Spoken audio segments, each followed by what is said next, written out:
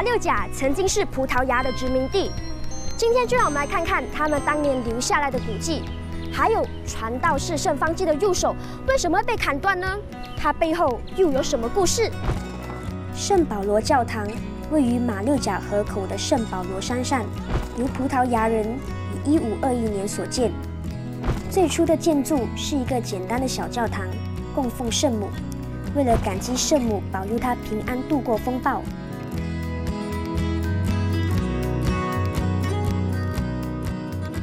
在教堂前树立了一座传教士圣方济的大理石雕像，为纪念他400多年前曾经到此居留并做出贡献。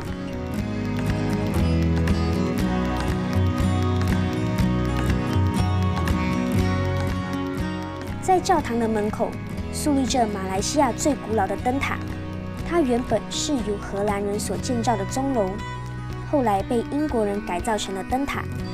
当时用来指引马六甲海峡往来的船只，不过现在已经弃用很久了。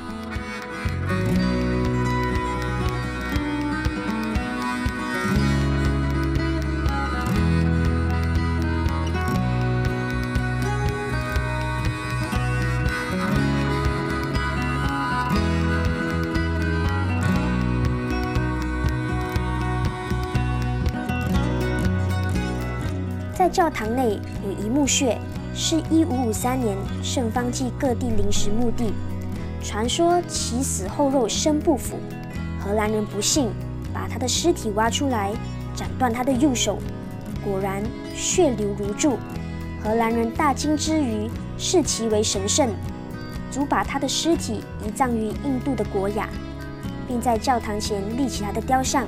不过雕像是没有右手臂的。1670年，荷兰人占领马六甲后，将教堂用作城堡。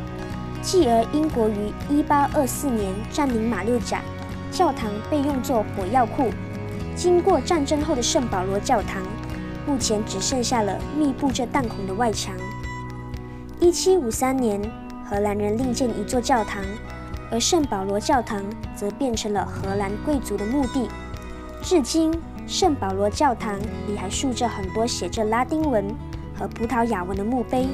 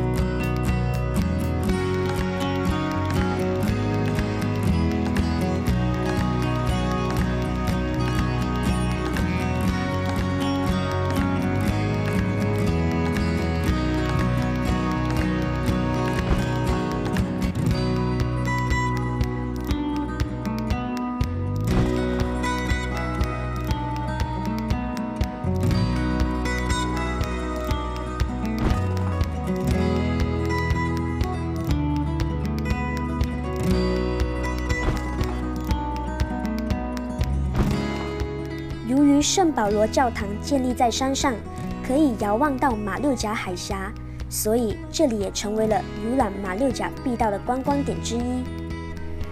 历史故事丰富了这趟旅程，跟随着Malaysia Go的脚步，探索马六甲之旅。